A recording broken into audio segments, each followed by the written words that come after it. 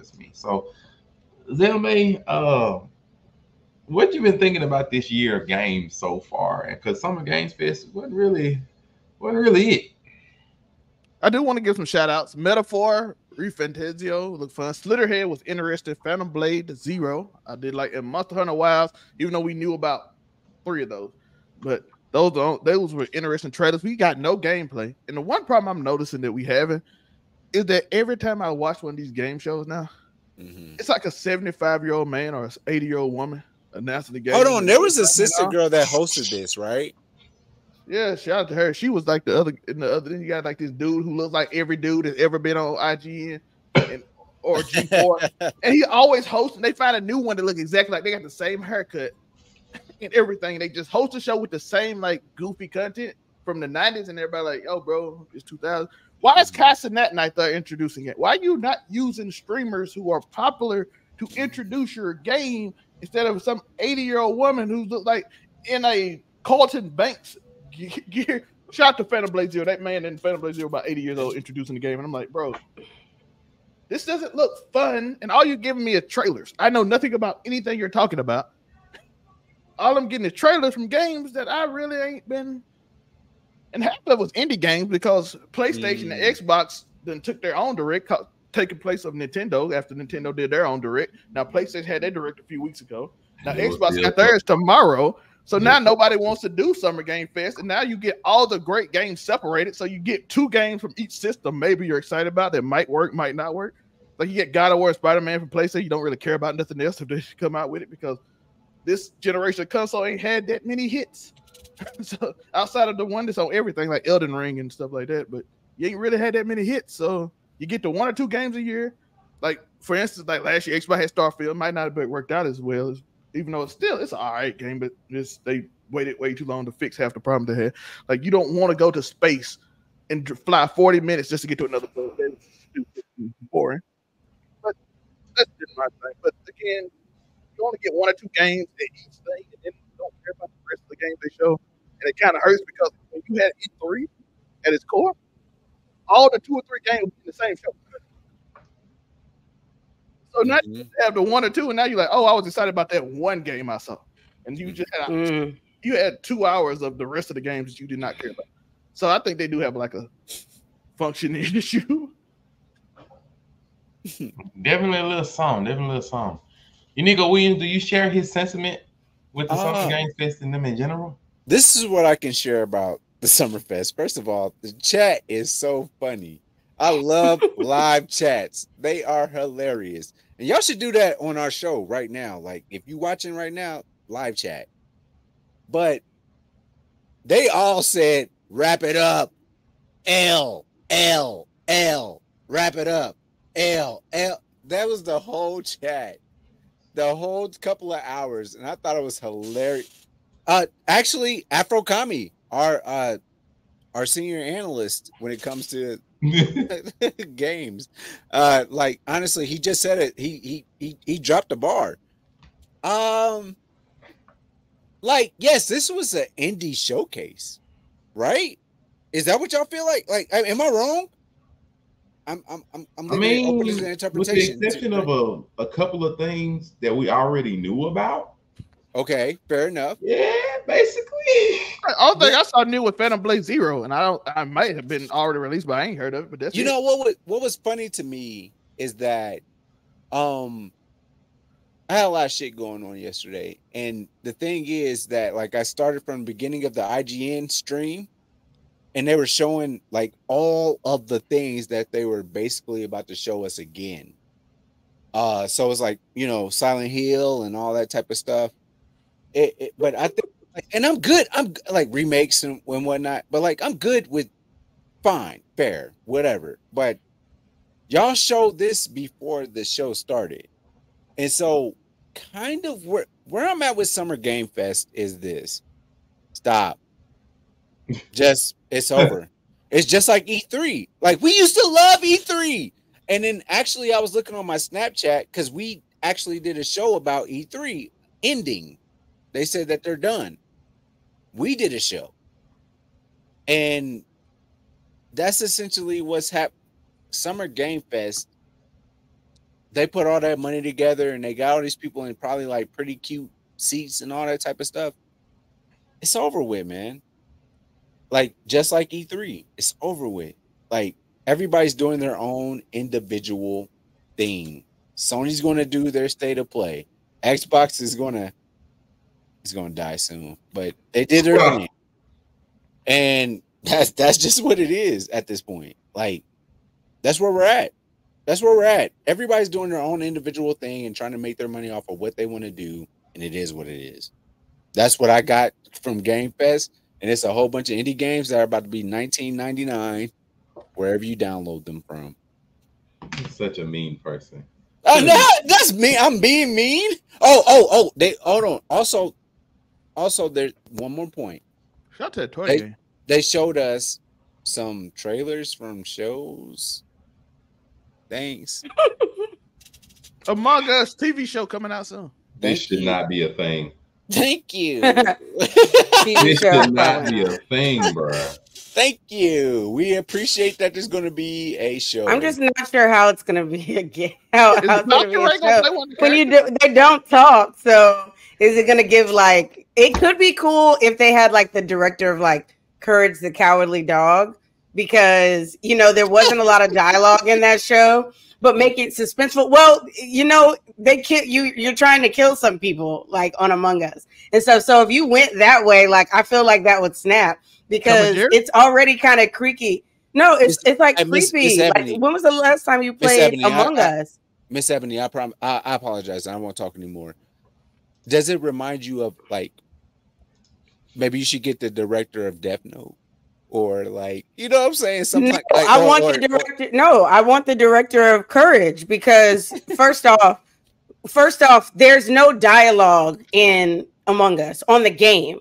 So the fact that there is so little dialogue in Courage the Cowardly Dog, I think that will cross over well because they did a good job of making it creepy. I just recently rewatched an episode of Courage, and I was like, I'm 33 years old, and this shit is still creepy. The one with the damn chicken, the one with the damn chicken and the creepy eggs. Yeah, like the shit is still creepy.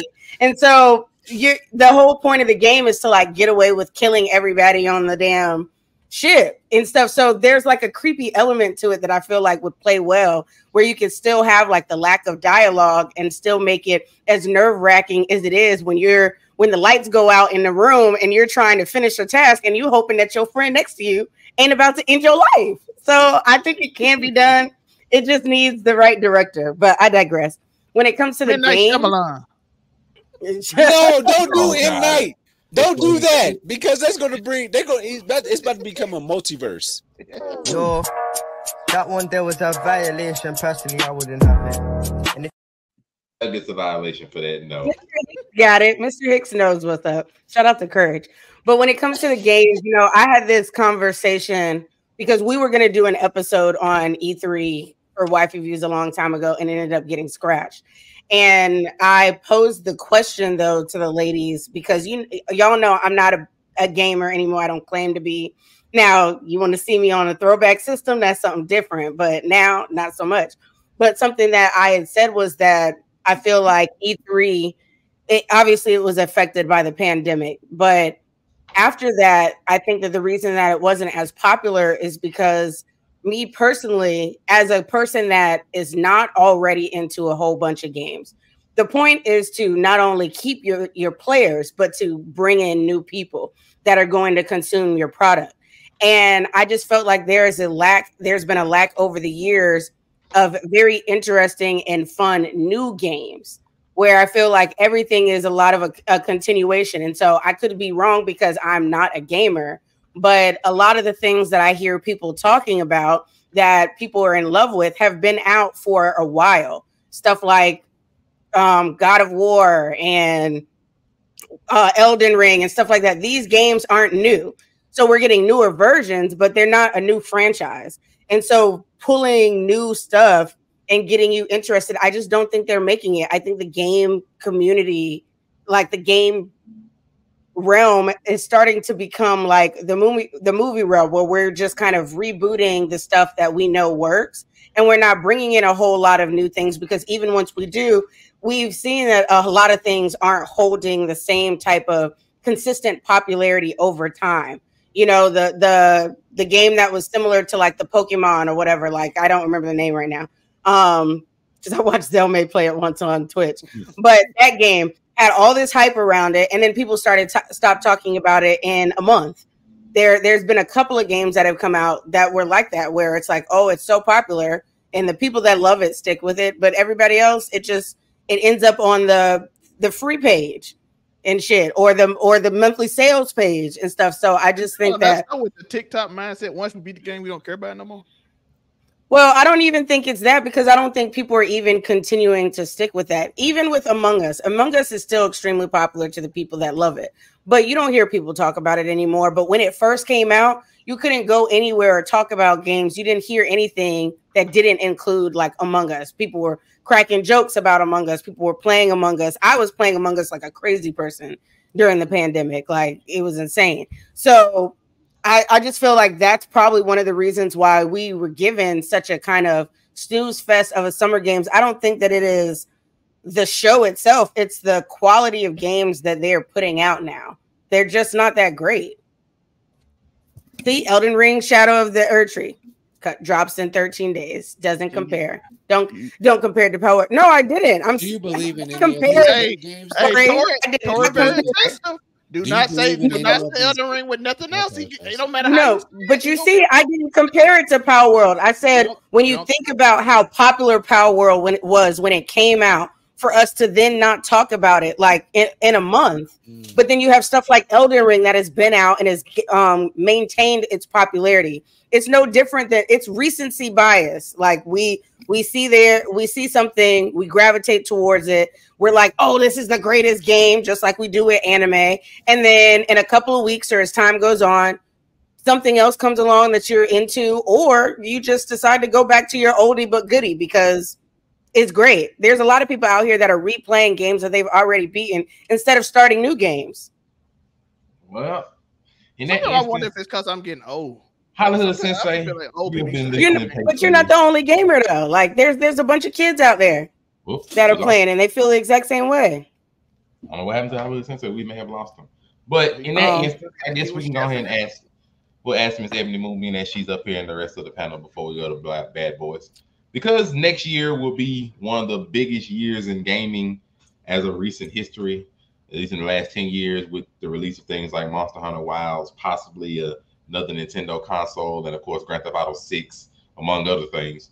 Do we need to just throw this year away and just call this year a failure in gaming? You know, we've already had some stinkers like Suicide Squad. You know, the biggest games are like indie blast out games like Helldivers 2 and Power World. Do we just need to just throw this year away in gaming already? Just throw it away in June and be done with it? No. To be honest, I can't.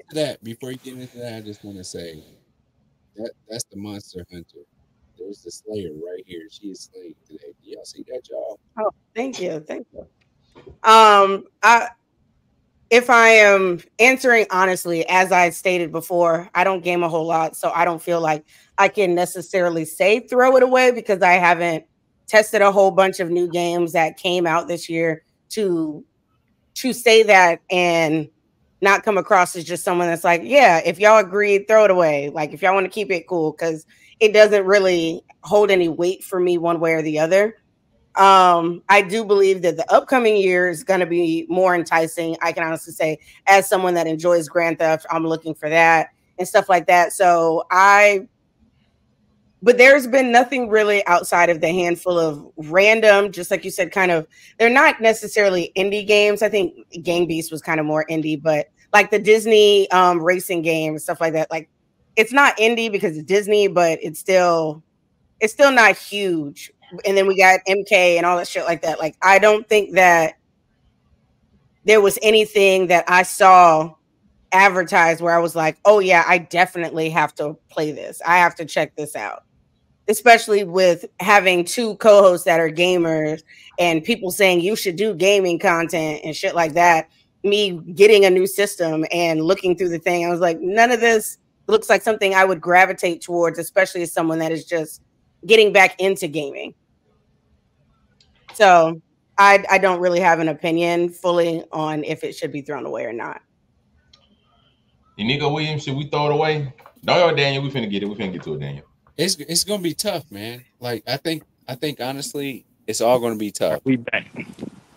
There we go. Y'all with me? Mm-hmm. Yeah. Mm-hmm. Yeah. So like my thing is, man, do y'all remember X-Play?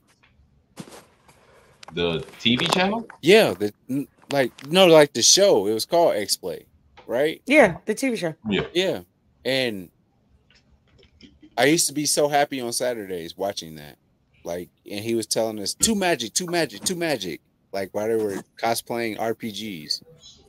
I enjoyed that. And at this point, everything is so divided because there's going to be people that are going to be PC people. There's going to be people that are PlayStation people or Sony people. Let's say Sony, and there's going to be Microsoft people. And then that's all the things that are going on, right? And I just think they just need to just let everybody cross-play, right? Extended play. No, it's X-Play, extended play. Absolutely. The gaming community needs to come together. like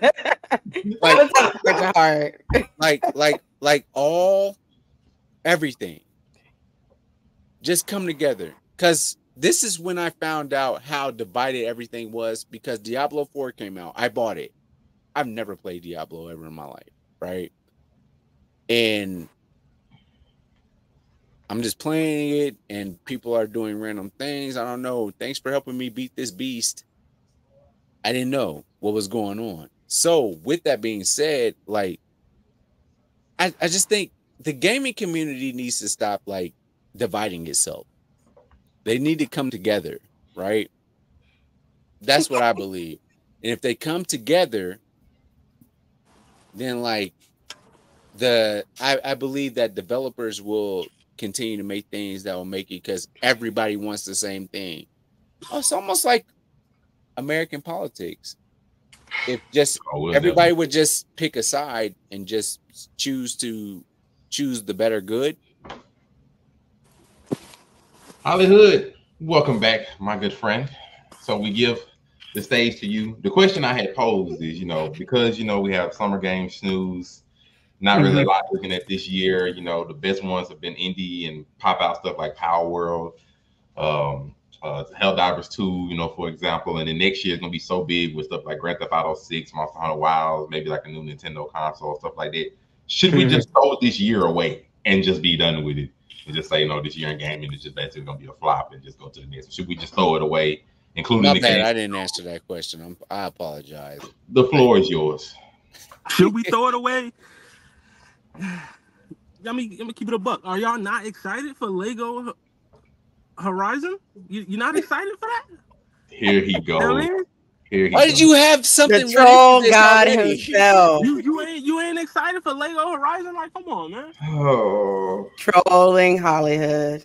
It's like a game that we're not mad at, but we didn't need. I do agree with several points, though. I do agree with Zell made when he said that. You got too many streamers out here that are huge, and a lot of these gaming platforms or whatever developers, you aren't using those people to your advantage. Like, you should be having those people promote and play your game so you can, further your fan base and whatnot. Now, I agree with Afro Kami. The gaming community will never come together because we literally have people out here who are up in an uproar, all this calamity because we have a black protagonist about to be on Assassin's Creed. So if we can't get past that, there's no way the whole community is coming together if you can't see past an actual historical black figure that existed in Japan and you're mad about him becoming a protagonist. As long as we have those type of problems still occurring, the gaming community will never come together. That's not happening. You know what I mean? Now, well, and we like friction too. So the console war is always going to be a thing too, because there's always going to be people that love something specific and they're going to fight to the death to defend it. And then there's other people that just like being trolls and being online and just being extra and saying oh, I'm team this, I'm team that, when like good for you. If you don't mind, can you put a poll up or something in regards to the console wars right now? Who's actually winning or losing? Nobody. Ain't no games coming out. Shout out to the but to answer the overall question, it's about make Game Pass. I don't think you should scrap this year, because we still got. I don't care what nobody say. The game of the year is coming out in about a month, so yeah, I mean NCAA 25. Well, yeah, once that joint drops, you might not even see me on stream when that joint. Like I might not even be doing my podcast when that joint come out, because no, I am playing that. Be on that joint. Like I've been waiting for. I gotta buy Xbox for this. I've been waiting for another NCAA. Who you playing with, Hollywood? Well, I mean, I'm an LSU fan, so I'm rocking with LSU. Fair enough. I mean? I'm Ohio State up here. I am going to see what Colorado about though. I'm gonna do a dynasty with the. You gonna try to do something with Shador? Yeah. I'm gonna be on PS5 too. You also need Xbox for that. But yeah, I'm gonna do a dynasty. But no, don't scrap 2024. Don't scrap 2024, Monray. I think it's still games that's coming out for selective, whatever fan base of gaming that you are in, whether it's sports, adventure, RPG, fighting, whatever. Excuse me. There's a game that's about to release for you. You know what I mean? Like I said, the NCAA is coming out. They about to drop the DBZ Sparkling Zero, John. Oh, like, I mean, so it's a couple, it's a few good Jones that's gonna come out. Now the games that they premiered on the, as they say, the Summer Lame Fest or the Snooze Fest, if you an indie nigga, you fucks with it. You know what I mean? Indie gamers are still out there. You know what I mean? Now I'm just, to answer Mr. Hicks' question, I'm just a sports fan, so I just like sports. I understand that Madden and 2K have been copying and pasting the same game for the past decade. You know what I mean? But I don't care, because I like basketball, I like football, so I'm going to continue to play the games. But I do want them to fix this shit, though. Like, I mean, it's so much that could be added to Madden and 2K that y'all not adding, because you don't want to spend money. But it'll make you more money if you put it into the game, which, I don't understand EA's. They're giving them the cards so they can keep playing, and they make a lot of money off this. They don't care. Yeah, as long as them niggas still spending money on Ultimate Team, they don't give a fuck. They gonna keep giving you this. Okay. They gonna keep giving you the same game because you know what I mean. But because I like sports, that's why I'm excited for the EA. I mean, for the NCAA. Like, I mean, I'm a football fan. Like, So, but yeah, that's my take. Don't scrap 2024. It's still some good games that's coming out. Like I said, whatever genre of gaming you like, there's probably a game that's coming out that you won't fuck with. So, yeah, I mean, keep it going. Keep it pushing. I do got one thing I do want to say before we move on, because I see the people want to talk about Bad Boys 4.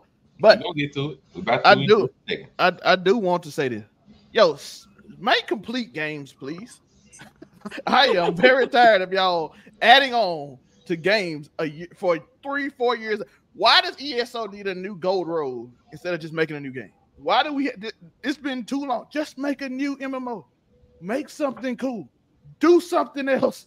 Run around. Why are we doing remakes of old games repeatedly? Why do we need a remake of every game that ever came out every year, director's cut? Why has Skyrim got 5 versions? I get it. It's popular. We know. That's what they make mods for. Why do y'all just keep adding games? Why is Cyberpunk took a year for it to do right before it actually got popular? I had to make a cartoon to bring it back. Animator make it back. Why do y'all just not make the game complete? Wait a year. If it took you a year to fix it, just fix the game. Why it took a year for you to get vehicles in Starfield? Nobody want to run on an empty moon for 18 minutes with nowhere to play. That's why they stopped playing. It has potential. But I have to run 18 minutes to get to a space station. You wonder why people quit. It's fun when you get into it and monsters jump in your ship, but it take me 18 minutes to get to it. Yeah, Ghost of Tsushima just got a director's cut. Why do we need that? Just make it Ghost of Tsushima 2. No, we just got to make money off it because it's easy. All right. Thank you.